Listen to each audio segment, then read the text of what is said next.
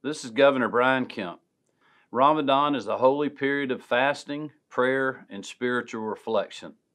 Over the last year, celebrations like these have been a little different than normal, with Georgians making great sacrifices to protect the health and safety of others.